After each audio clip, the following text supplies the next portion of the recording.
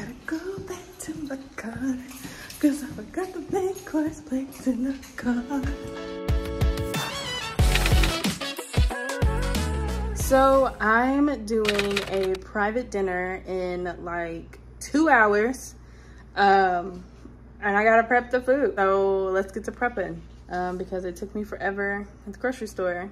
And I am nervous that I don't have enough time. Rest up, get the smoker ready for the smoked smashed potatoes. Let's go.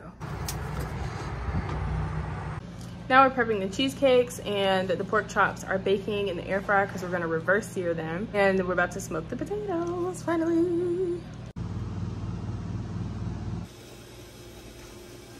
It's crunch time. I'm running so behind. I still have to go downstairs and finish the arch, and I'm supposed to be leaving in 5 minutes, and I have the potatoes in the smoker. It's not one of those, oh my gosh, I have 5 minutes to get ready. I literally keep forgetting to vlog. I'm so sorry, y'all, but let's get the potatoes out, okay?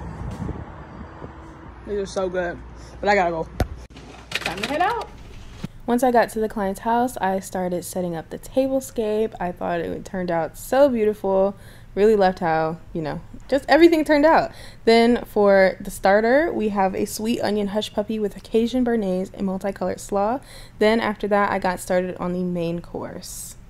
Gotta go back to my car, cause I forgot the main course plates in the car. But luckily, this is just for my friends, and this is a test run, so they're my guinea pigs. The final main course was a reverse seared double bone pork chop with wood smoked baby potatoes and sauteed green beans with blistered tomatoes. And lastly, we had dessert, which was a creme brulee cheesecake with a fresh strawberry rose. Shout out to Braylon and Jamie for being our guinea pigs. I'm done, and now it is time to load the car up. Thanks for watching. Don't forget to like and subscribe, guys. I will see you next time.